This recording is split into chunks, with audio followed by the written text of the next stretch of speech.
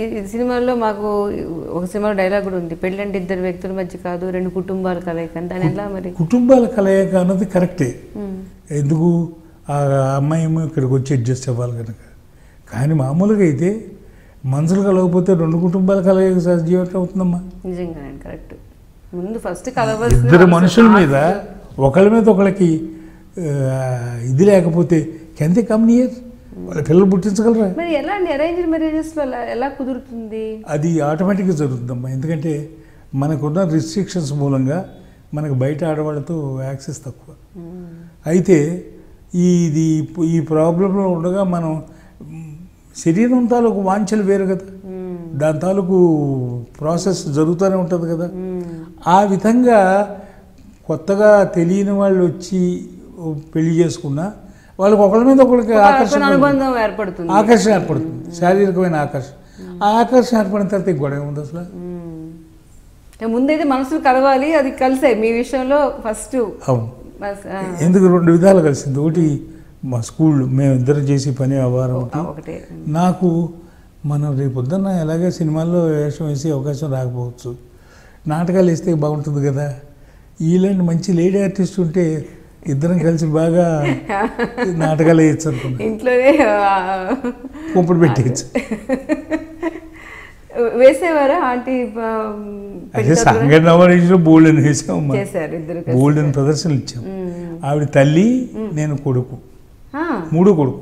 నాకు నర్గీస్ గారి స్టోరీ గుర్తొస్తుంది ఆ టైప్లో. హరి ఓం తత్సత్ అని నేను చాలా పాపులర్, అమెరికాలో కూడా పాపులర్. చాలామంది అమెరికాలో ఈ నాటకం చూసి అలా ఇది కాదు ఏదో అక్కడ చేస్తే మీరు హరి ఓం తత్సత్ గుర్తుందని వాళ్ళు ఇక్కడి నుంచి వెళ్ళినవాళ్ళు. మీ మధ్య అలా అంటే ఈ ప్రొఫెషనల్ రైవలరీ లాగా వస్తుండేదా? మీరు ఈ యాక్ట్ ఇలా చేశారు అలా అనుకునేవారా? లేదు, ఎందుకంటే మాది అప్రోచే కరెక్ట్ అప్రోచ్. అమ్మలాగే ఉండాలి, ఇది అబ్జర్వేషన్తో అంటే ఆర్టిఫిషియల్గా ఏం చేయకూడదు కదా. నేనేం చేయను, ఆవిడే చేయదు. నిత్య నూతన విజ్ఞానంతో ప్రపంచానికే మార్గదర్శిగా నిలిచిన వేదభూమి ఇది నాటి భారతం. సనాతన ధర్మం, ఆచార సంప్రదాయాలపై దాడులు ఇది నేటి భారతం. స్వార్థ రాజకీయాలు, విదేశీ కుట్రలతో భరత జాతిని నిర్వీర్యం చేస్తున్న దుష్ట శక్తులపై గళమెత్తాలని మీరనుకుంటున్నారా? కానీ ఒక్కడినే ఏం చేయగలననే నిర్వేదంలో ఉన్నారా?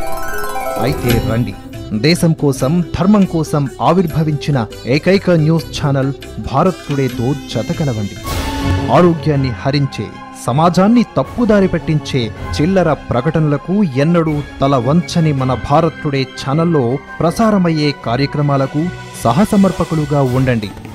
కేవలం సంవత్సరానికి 1000 రూపాయలను నెఫ్ట్ లేదా నెట్ బ్యాంకింగ్ లేదా చెక్ ద్వారా SBI సహస్ర television private limited account number 380255827171 IFSC SBIN 0004155 కు పంపి ధర్మ రక్షణలో భాగస్వాములు కండి. మీ చెల్లింపు వివరాలను 9133311266 నంబర్కు వాట్సాప్ చేయండి. లక్ష్యం కోసం 1,00,000 మందిలో మీరు ఒకరు కండి. ధర్మ రక్షణ మన ధ్యేయం, దేశ రక్షణే మన లక్ష్యం.